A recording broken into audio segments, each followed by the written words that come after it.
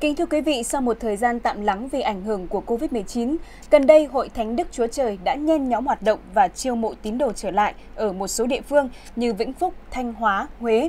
Không ít gia đình có người thân tham gia hội nhóm này sau khi nghe những lời tuyên truyền lệch lạc đã tàn nát hạnh phúc gia đình, đập phá bàn thờ cúng tổ tiên hay chối bỏ cha mẹ. Trước tình hình hoạt động phức tạp của Hội Thánh Đức Chúa Trời, thời gian qua, các lực lượng công an khắp các tỉnh thành trên cả nước đã triển khai nhiều biện pháp để phòng ngừa, ngăn chặn hoạt động đạo trái pháp luật của tổ chức này, đồng thời phát hiện, bắt xử lý nghiêm nhiều điểm nhóm của Hội Thánh Đức Chúa Trời, thu giữ nhiều tài liệu, tang vật có liên quan đến việc truyền đạo, sinh hoạt đạo trái pháp luật. Tuy nhiên, nhóm này vẫn liên tục hoạt động ẩn mình, gây khó khăn cho lực lượng chức năng cũng như tiếp tục lôi kéo người dân vào con đường tà đạo. Mới đây thì ngay tại thủ đô Hà Nội, một nhóm người tự xưng là thuộc Hội Thánh Đức Chúa Trời cũng đang hoạt động bí mật. Trước tình trạng này, phóng viên của VTC cũng đã thâm nhập vào hội giáo này để điều tra cũng như là tìm hiểu những thủ tục để trở thành thánh đồ mang danh Hội Thánh Đức Chúa Trời. Đây là buổi được gọi là báp-têm. Lễ báp-têm mà theo như lời thánh đồ nhóm này nói là để được biên tên mình vào sách sự sống trên nước thiên đàng. Nơi diễn ra báp-têm là một căn chung cư ở quận Hà Đông, mà theo ngôn ngữ của Hội Thánh thì đây chính là Sion. Người đàn ông này là chấp sự, một chức vụ khá cao trong Hội Thánh. Người này ghi thông tin và cũng là người sẽ làm lễ báp-têm, dội nước lên đầu cho phóng viên đang nhập vai. Đức Cha là Giê-hô-va, Đức Chúa Trời. Đức Con là Giê-xu Christ.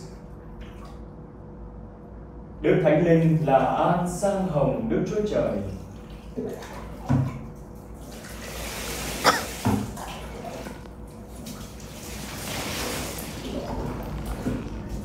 Con đã làm phép báp tên cho con gái này rồi. Vậy từ bây giờ cầu xin Cha lấy con gái này làm con cái của Đức Chúa Trời và ban cho Thánh Linh rất thánh để hầu cho con gái này được ân huệ dư dật. Mọi lời cầu nguyện đều nhân danh đấng Christ An Sang Hồng Chí Thánh mà cầu khẩn. Vậy từ bây giờ cầu xin Cha làm cho tên của con gái này được biên vào sách sự sống trên trời và làm cho tên ấy được chói lói rực rỡ đời đời. Cầu xin Cha ban cho con gái này đầy dẫy năng lực Thánh Linh để đảm nhiệm được sứ mạng của đấng tiên tri. Đến đây xin chúc mừng chị đã chính thức trở thành con gái của Đức Chúa Trời rồi ạ. Hầu hết những người bị lôi kéo tham gia vào Hội Thánh Đức Chúa Trời đều được các đối tượng rao giảng những luận điệu phản khoa học, dẫn đến có những suy nghĩ lệch lạc, cuộc sống bị đảo lộn không lối thoát.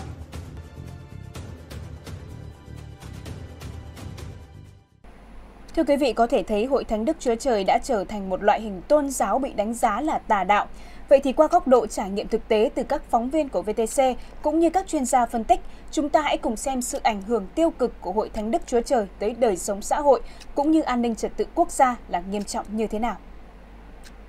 Từ đầu năm 2023, nhóm tà đạo mang danh Hội Thánh Đức Chúa Trời hoạt động rầm rộ trở lại trên toàn quốc với các chiêu thức, thủ đoạn để chiêu mộ thánh đồ. Để tìm hiểu rõ sự thật đằng sau, ngày 2 tháng 4 năm 2023, nhóm phóng viên báo điện tử VTC News bắt đầu nhập vai điều tra ở Hà Nội. Qua một số lời giới thiệu của các nạn nhân, phóng viên được kết nối để gặp gỡ một người phụ nữ trung niên tại một quán cà phê ở quận Hai Bà Trưng. Người này tên là Liên, có chức vụ trong Hội Thánh khu vực Hà Nội. Cuộc gặp diễn ra khoảng 2 tiếng. Người phụ nữ tên Liên thao thao bất tuyệt những câu chuyện về thế giới tâm linh, khoa học và kinh thánh như để thăm dò thái độ và nắm bắt tâm lý người nghe. Ngày hôm nay chị chia sẻ em hiểu được là em đã rất phúc hạnh rồi, bởi vì Đức Chúa Trời nói là không phải ai đọc ai nghe cũng hiểu được đâu.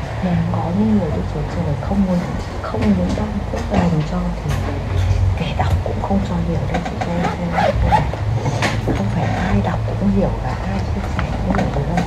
Cho nên hôm nay là em cũng rất là khả năng là Đức Chúa Trời cũng rất là yêu mến em, gọi là duyên trời đấy. Nhưng mà hôm nay là em nghe em hiểu, em thích chứng tỏ là Đức Chúa Trời đã mở tay và mắt mình cho em rồi đấy. Đấy, em hiểu không? Thế thì hai chị em tiếp tục nói chuyện nhé. Lúc nào em cảm thấy mệt thì em về, xong rồi lúc nào mà rảnh việc thì lại như thế với các chị em. Mình nghe tiếp. Nói chung em cứ nghe chăm chỉ độ vài buổi là em sẽ có thể cơ bản nắm được những cái lẽ thật của Kinh Thánh, những cái hiểu được ý muốn của Đức Chúa Trời và biết được lời tiên tri của thời đại này là gì. Theo các tổ chức tôn giáo chính thống được hoạt động tại Việt Nam, thì Hội Thánh Đức Chúa Trời đã du nhập vào Việt Nam. Đây thực chất là một tổ chức tà đạo, hoạt động trái pháp luật và gây ảnh hưởng không nhỏ đến tình hình an ninh trật tự. Về hiện tượng cái Đức Chúa Trời Mẹ thì như quý vị đã biết là cũng đã lan ra rất rộng. Trong đó Hà Nội thì có một số những cái người dân cũng đã tin theo, cũng lén lút hoạt động. Tuy nhiên khi mà có biểu hiện thì chúng tôi cũng đã phối hợp với các ngành, đặc biệt là chỉ đạo các cái cơ quan địa phương làm sao xử lý theo đúng quy định pháp luật, đảm bảo được giữ gìn được an ninh trật tự, được đặc biệt là cái niềm tin, cái văn hóa, không để xảy ra tình trạng là vứt bàn thờ đi, không thờ cúng tổ tiên, gây ra những cái khủng hoảng, cái niềm tin trong xã hội. Đối tượng mà các nhóm Hội Thánh Đức Chúa Trời tập trung lôi kéo chủ yếu là học sinh, sinh viên, phụ nữ, người nhẹ dạ cả tin, người có hoàn cảnh bất hạnh. Hầu hết những người bị lôi kéo tham gia vào Hội Thánh Đức Chúa Trời đều được các đối tượng rao giảng những luận điệu duy tâm, dẫn đến có những suy nghĩ lệch lạc, cuộc sống bị đảo lộn, không lối thoát.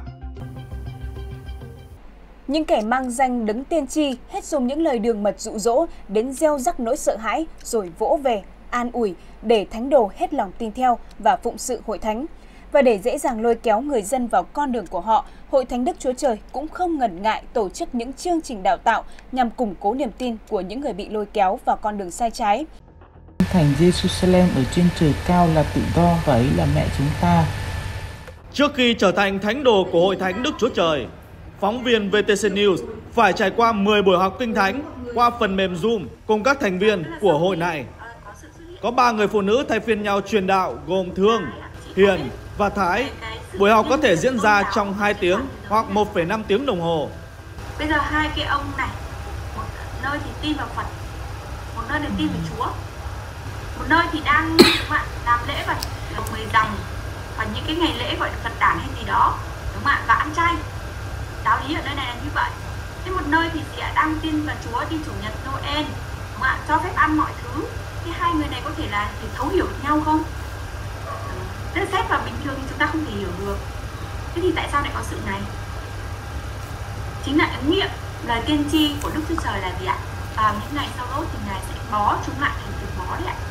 Nên cái sự liên kết tôn giáo này chính là ứng nghiệm lời tiên tri là Đức Chúa Trời đang bó cỏ lùm lại ạ. Mọi cái tôn giáo giả dối ạ sẽ cùng liên kết với nhau. Đức Chúa Giêsu thì luôn phán ví dụ cùng với đoàn dân, nhưng mà thì riêng các sứ đồ thì Ngài luôn luôn ở cùng và giải nghĩa cho. Đó, nên là chị thấy là thì bao nhiêu con người đọc Kinh Thánh, đúng không ạ, nhưng mà không hiểu ra được cái sự mầu nhiệm cuối cùng. Tại vì đúng không ạ, không có Đức Chúa Trời giải nghĩa thì chúng ta không thể hiểu được. Hầu hết những người bị lôi kéo tham gia vào Hội Thánh Đức Chúa Trời đều được các đối tượng rao giảng những luận điệu phản khoa học, dẫn đến có những suy nghĩ lệch lạc, cuộc sống bị đảo lộn, không lối thoát.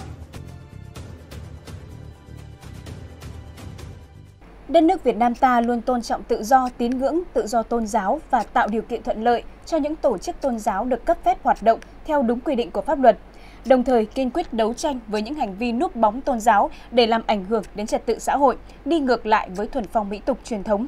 Chính vì vậy, chúng tôi hy vọng rằng những tin tức mà chúng tôi đã gửi tới quý vị vừa rồi sẽ trở thành một lời cảnh tỉnh, không chỉ cho quý vị mà còn cho tất cả mọi người.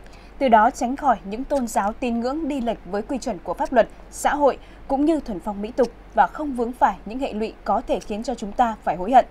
Còn bây giờ, xin cảm ơn quý vị đã quan tâm theo dõi. Xin kính chào tạm biệt và hẹn gặp lại.